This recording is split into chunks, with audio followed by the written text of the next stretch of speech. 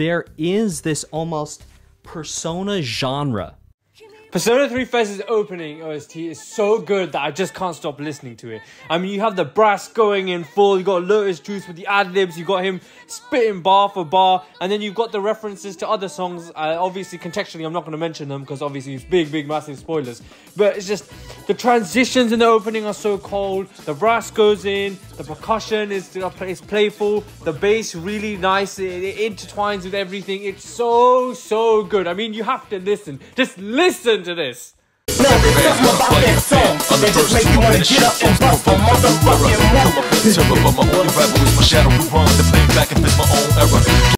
It's like Lotus Juice was like, you know what, I'm gonna come in clutch, I'm gonna pop off. He popped off, bro. Especially the last verse, unbelievable. And I know what you guys are gonna say.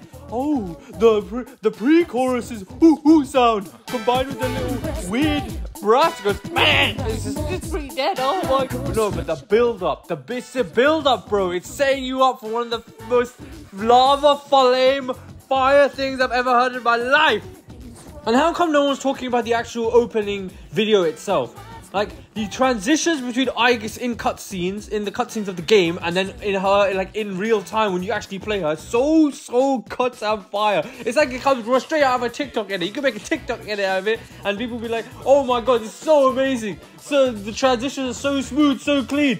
I know, it's just that good. It just, I think the whole purpose of the OST in general is just, not just the music, but the video itself just encapsulates that it's just, Fes is here to stay, it's a mainstay upon the Persona community, and basically, that it's better than Persona 3 in basically every single way. The other openings are big sad, or big, I'm literally gonna big myself up to fame. No, Fes is like, we ain't doing none of that. Screw that. We're going to be bopping the whole time from start to goddamn finish.